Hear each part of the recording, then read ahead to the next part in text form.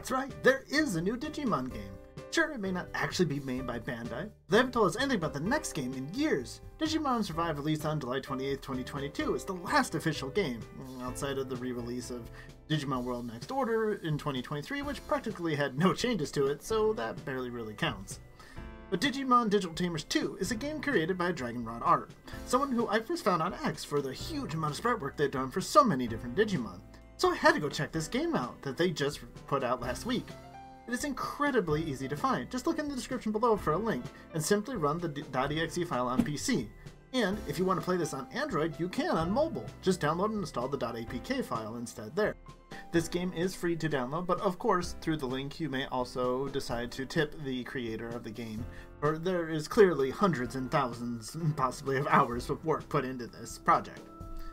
And once you are in, it will start you immediately on the tutorial, so you have at least a decent idea of what you are doing. So, let us look a bit into what Digimon Digital Tamers 2 has to offer. Now, the very first thing it will take you into and start talking to you about is the training menu. This will be the very first place that you go into. It will be the habitat where your Digimon lives, and you get to see a very cute little sprite walking around. And there are so many different sprites that it is impressive the amount of detail and personality that they can give to some of these for so many. For especially such a small team of pretty much just one person working on a lot of the sprite work. And you will be able to feed your Digimon here. This is one of these kinds of games where it is very much a raising type game. It's much more the Digimon World style of game. Though there is plenty of different mechanics in this game to mix it up from being purely just that, as you will see as we move on. So here you'll be able to feed your Digimon, clean up their poop when they eventually have to do that, pet them, throw a ball around in order to interact with them, and general things that will help you improve your friendship with your Digimon. Now the main thing you can also do here is actually do training in order to improve your stats. The way that they handle training in this game is you cannot train over and over again unless you use an item that allows you to regain the resource that's limiting you from doing so, which is your energy. Energy slowly regenerates on its own so long as you're not doing anything, and when it is full, you may train. There are 6 different stats for you to train: HP, attack and defense, special attack and special defense, pretty self-explanatory. For the 6th stat, Spirit's a little different. It stops you from being stunned if you were to be stunned in battle. I still have yet to come across this in 4 hours of gameplay, but knowing most of these games, the later you go in the game, the more status ailments and such things like that will become far more common. Now, of course, they start you with a Digi-Egg or a Digitama at first, so evolving that Digimon, or Digivolving, is very important. So, you will have to go into the Digivolution menu. Now, the important thing to know about the Digivolution menu is you will be able to Digivolve your Digimon here. I was able to go from Baby and Training Rookie because that's just the tutorial. But the thing was, in my 4 hours, I was never able to get my Dracomon past Champion. Because the way it works, unless you dive deep into the Tamer skills, which we'll dive a little more into later, you don't know your Digivolution requirements, and the only ones that will be revealed to you are ones that you have already qualified for. So, for the longest time, sitting there for me, I had 6 options of champions, but none of them would tell me anything of what I needed in order to gain them. So, it is very limited unless you are willing to just go look it up. There are places and websites that you can just go to, and it will tell you already what you need in order to Digivolve into these other forms. But it is something to know that the game itself is very limited and will not tell you. Even though at the beginning of the game it asked, do you like surprises or do you want to know information? And I said, I don't like surprises, I kind of want things delivered up front. And I figured that would be something that would change there. It did not make any difference there. But once you're done with all that, you will finally be allowed to go into the world map. Here you'll be able to make a selection of where to go. Currently there are only 2 options I've unlocked, but there is apparently a 3rd that will be coming, and it will allow you to go to explore different maps of the digital world. Starting here in the Village of Beginnings, or the primary village if you wish to call it that. But they call it the Village of Beginnings here, and you will find a lot of rather young Digimon to attack here. And this will introduce you into the battle system. Now, up to this point, this game may very well have reminded you of games like Digimon Championship, for the few of you who have played that game. I don't think that was one that's very well known. The battle system, however, is very different. You could say it's a little bit like a Digimon World kind of battle system, because if you don't do any input, your Digimon still will attack and fight and be able to either win or lose a fight on their own. But there are many things that you can do. There are 5 buttons available to you. There is defense, which allows you to put up a defense and take no damage if you are blocking when an attack would hit you. It has a stamina bar effectively on it, so you cannot just sit there and block forever. You have a basic attack, which you can tell your Digimon to do an additional basic attack on top of what it would normally do. You have a special attack button, which means it'll activate its special attack. And you have a jump, which is another way of dodging out of the way of some enemy attacks. And when you hit your opponent, orbs will come off of them. You do not have to click them or collect them, but like Digimon Battle Spirit, these will fuel your gauge. And in Battle Spirit, it would allow you to Digivolve. Here, it just allows you to use a special technique, which does a lot of damage. As any of you who have played the Digimon World games know, when you fill up those meters, those special attacks do quite a bit of damage. And your opponent can also fill up that bar and do the same to you. Items can drop during battle, so you can get items during battle and items after battle. So there are a lot of different ways to do it. It is an elegant way to handle a combat system that's automatic but gives you some things that you can do, so that it's more direct than the Digimon World style of games usually are with their combat system. It's almost more of an action system, because your Digimon will do things when you tell them to. Supposedly, as you build up friendship, they'll do it even faster. Even with the 1 or 2 hearts of friendship that I've had out of 5, it seems so fast that I don't really know how it could be much faster.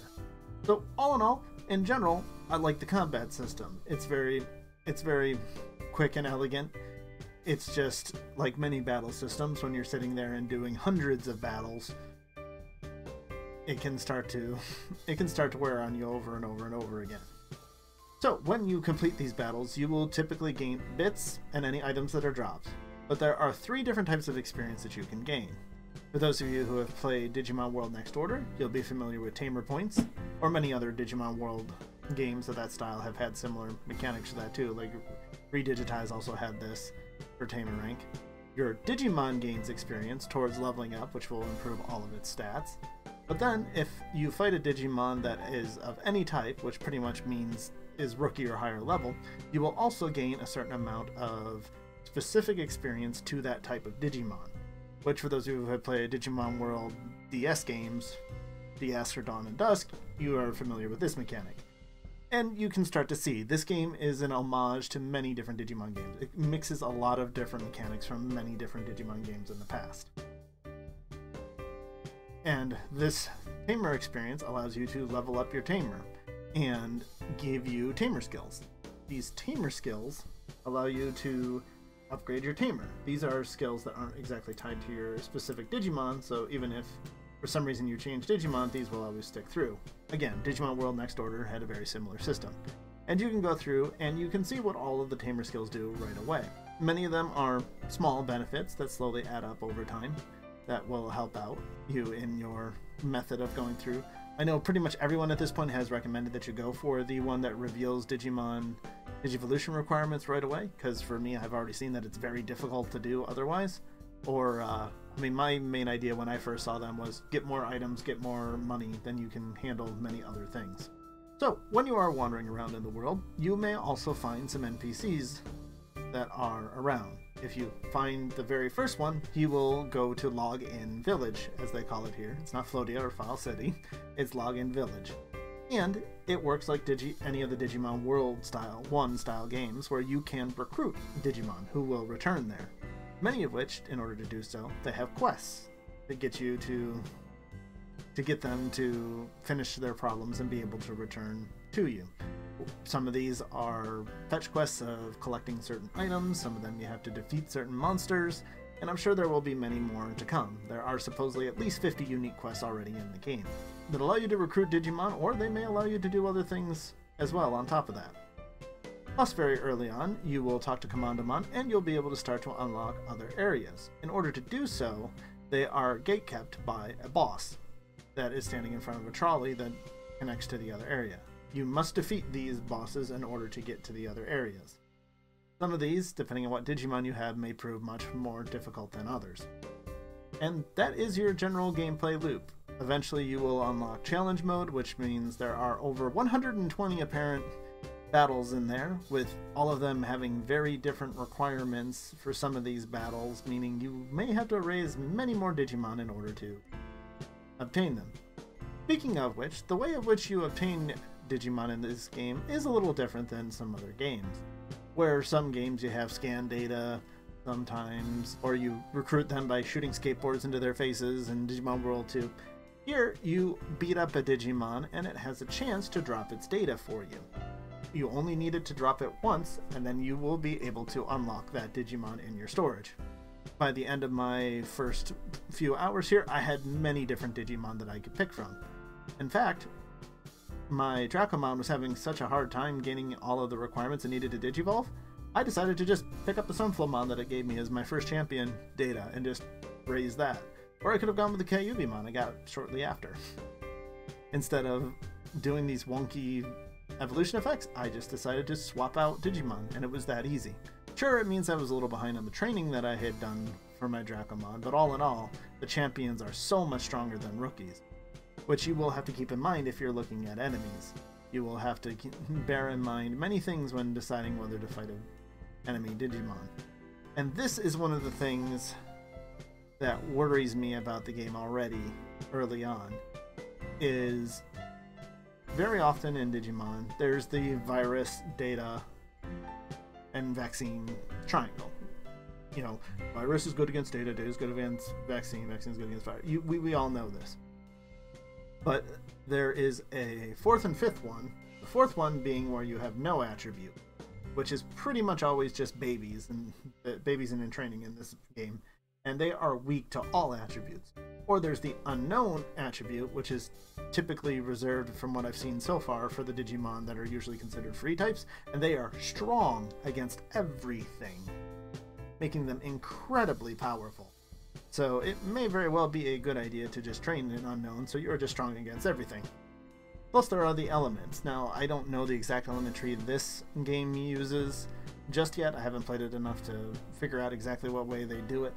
But the biggest thing about these attributes is it feels like Cyber Sleuth, where these things are possibly double or quadruple if you have both the wrong attribute and element going into some things. And sometimes just battles that seem like they shouldn't be no problem will absolutely destroy you because you're going against the wrong attribute.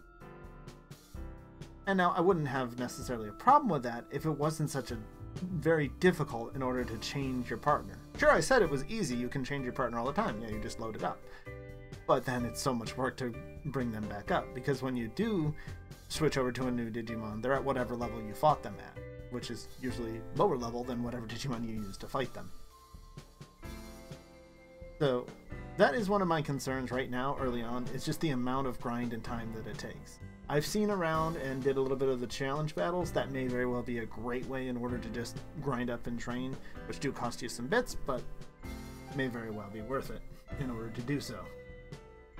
Now, a couple of mechanics that are pretty unique to this game that I want to bring up before I wrap this up is a couple of things. At the very beginning, it asks you if you want to turn on the rebirth mechanic or not.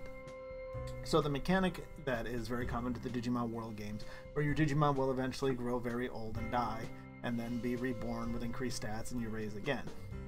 You can turn this off, which is interesting because some of the Tamer skills would then be absolutely useless if you turn that off.